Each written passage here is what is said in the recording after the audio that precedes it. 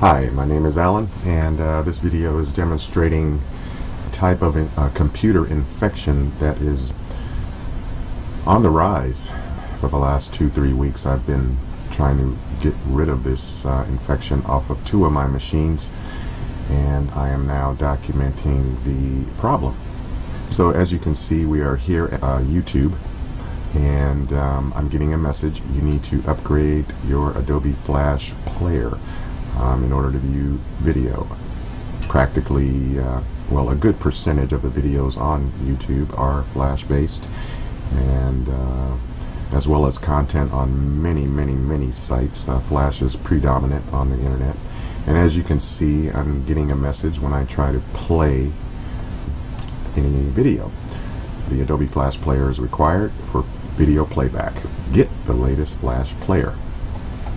However, I don't want to go to Adobe. I'm using Mozilla Firefox right now, and I'm getting a message here. Additional plugins are required to display all the media on this page. I'm going to let Mozilla do it, and there we go. We have the plugin, Adobe Flash Player. And there's the version, and I'm going to click Next.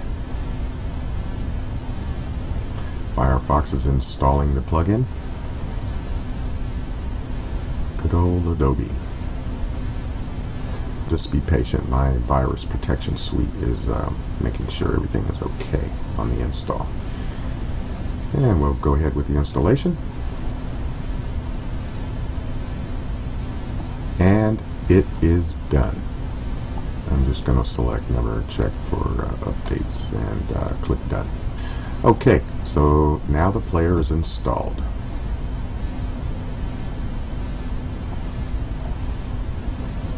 And lo and behold, there's the video. Okay, works fine. Okay, everything is great. Okay. Now, let's go to a website that I am currently trying to put together. I'm going to refresh the page.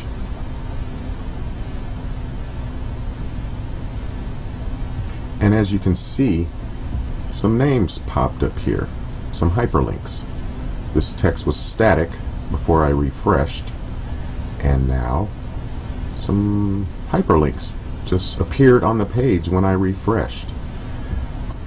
And as you can see, if you hover, you get an ad.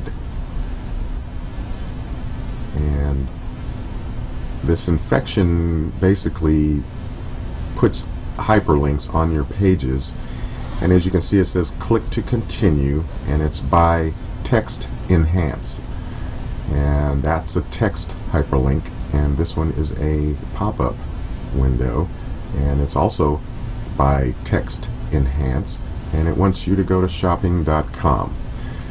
Now let's go back to YouTube, and as you can see, as I demonstrated already, not a problem. The Flash Player plugin is installed, and it's allowing me to view 90% of the content on the internet, period. It's a very common plugin, and they predominate the ActiveX plugin situation on the internet as it stands today. I'm going to pause that.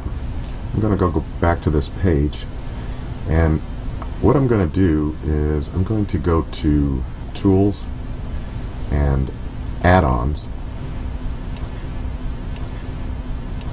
and go to Plugins, and again I'm using Mozilla Firefox here, and as you can see, the Shockwave Flash Player has been installed, and what I'm going to do is disable it. It is now disabled.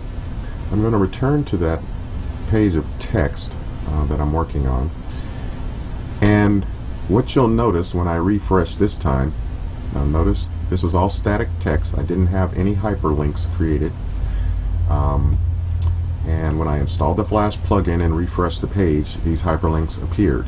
Now when I refresh again after deactivating the plugin,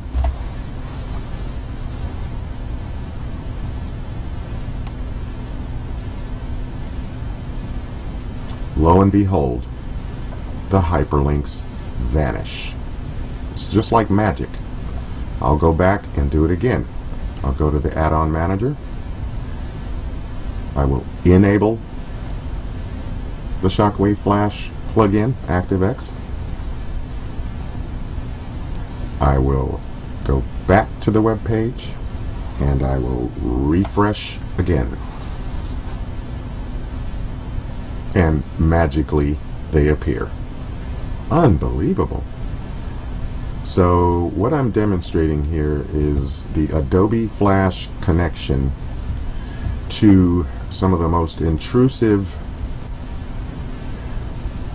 marketing tactics that are being used on the internet these days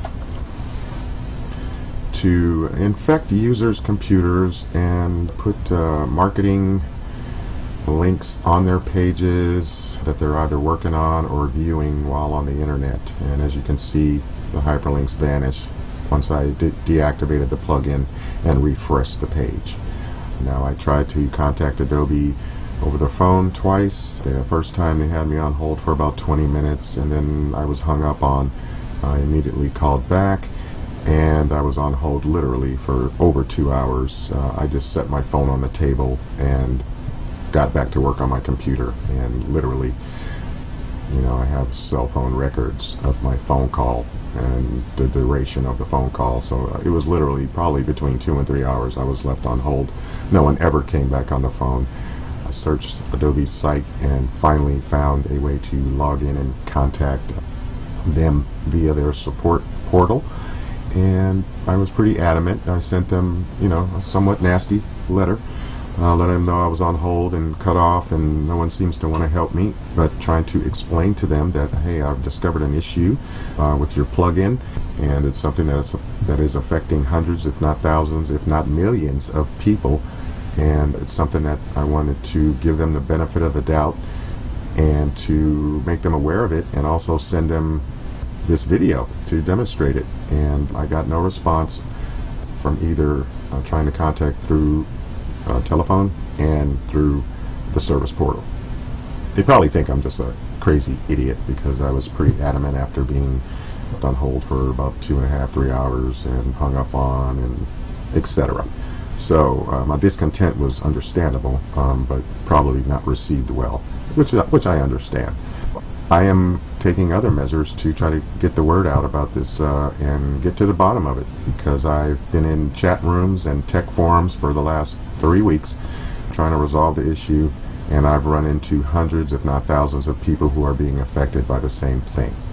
Alrighty, so let's get to the bottom of this, folks. Alrighty, thank you so much.